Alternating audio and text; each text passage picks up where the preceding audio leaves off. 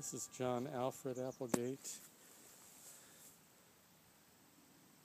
Very hard to read. This one looks like 18 something. It's pretty old. John Alfred Applegate. Here's some more Applegates. John N. Applegate died 1850 at age, I think that's 81.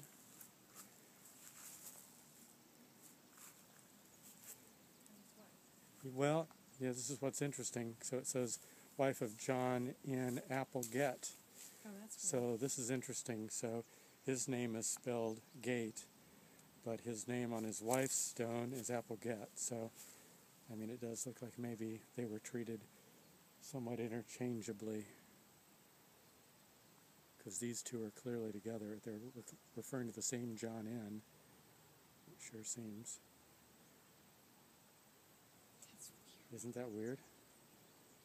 Why would they just interchange the spelling like that? And it was only 13 years between one and the other. Oh, and here's Margaret Schenck.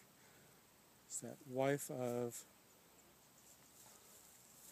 Abijah? Abijah Applegate, who died June 13th, 52? I think. Interesting.